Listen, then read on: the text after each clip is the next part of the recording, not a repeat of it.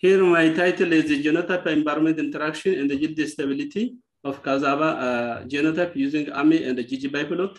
Here my advisor, Professor Darwabala, Dr. Tedros Mulalem, and Dr. Hossein. I'm presenter. My name is Berhanu. Here background and justification. Cassava is an essential food in southern Ethiopia. It provides food security, income, significant percentage of daily diet for smallholder farmers. Despite the importance, Cassava report to have a narrow adaptability in the large genotype environment interaction. Genotype environment interaction, one of the key reasons why formal breeding has not been able to help small farmers in marginalized areas that have limited resources. Performance evaluation across environment helpful to identify the best performing genotype in the large and target environment and the wide adaptable genotype for all environment. So far, the performance evaluation Cassava genotype across environment is limited. Therefore, the objective of this study were to estimate magnitude of genotype by environment interaction, identify stable genotype with high root yield, and the clustering testing environment into mega environment. Here, a description of the study area. The study are variable in altitude, rainfall, soil type, and the temperature, and also pH value. Here, treatment and design 25 genotype or treatment planted using 5x5 simply lattice design with 2 replication. Data analysis was done using Genostat and GEAR software. Here, a result, AMI ANOVA result. Here, genotype by environment interaction is highly significant and contributed about 61.36% of SAM score. Here, AMI by plot and the mean in the interaction effects. Here, 4 quadrants are formed by AMI 1 plots. Here, stable genotype, the first quadrant is showing stable genotype low yielding environment. The second quadrant is ideal genotype and the high yielding. Here, the third quadrant is showing unstable genotype in the high yielding environment.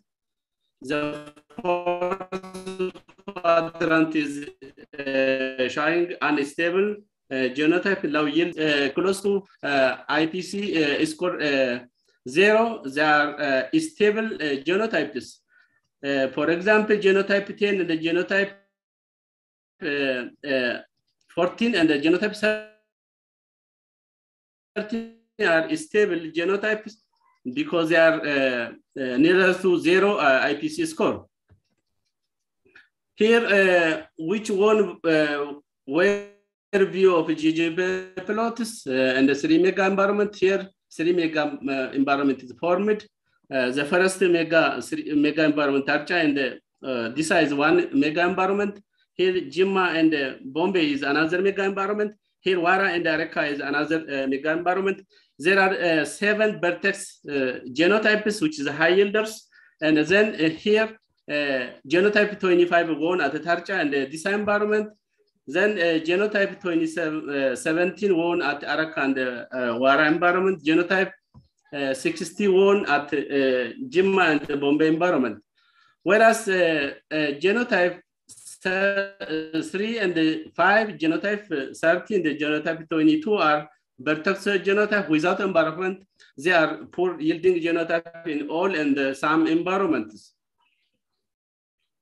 Here, evaluation environment with ideal environment. Here, ideal environment is positioned in the first conservation cycle. Here, Tacha is ideal environment. This is desirable environment, which is next to ideal environment. Here, 2 environment is far away from Tarcha or ideal environment. Jimma and Araka is undesirable for Cassava production. This graph shows that evaluation genotype with ideal genotypes. Here, genotype 10 is ideal genotype. It is positioned in first concentric cycle because it is stable in the high yielders. So it is ideal genotype 10 is some genotypes are desirable genotype like genotype 4 Genotype 9 and genotype 40, genotype 11 are desirable ideal genotype it is the high yield next to ideal genotype. Here summary in the culture and this is one environment, Wara and the Bombay is another second, another mega environment. Tarcha is ideal environment, while Jim and Arak are undesirable environment for Cassava commercial production. Genotype 10 is ideal and overall winning genotype for this study.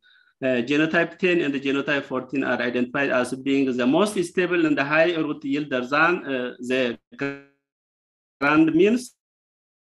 Therefore, the study suggests that genotype 10 and the genotype 14 to be promising candidates. They could be used for future breeding work. That means for inclusion variety development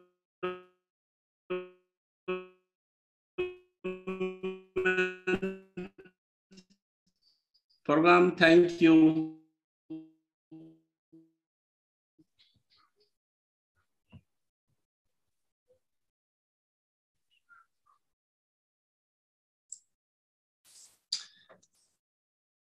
Thank you, Berhanu.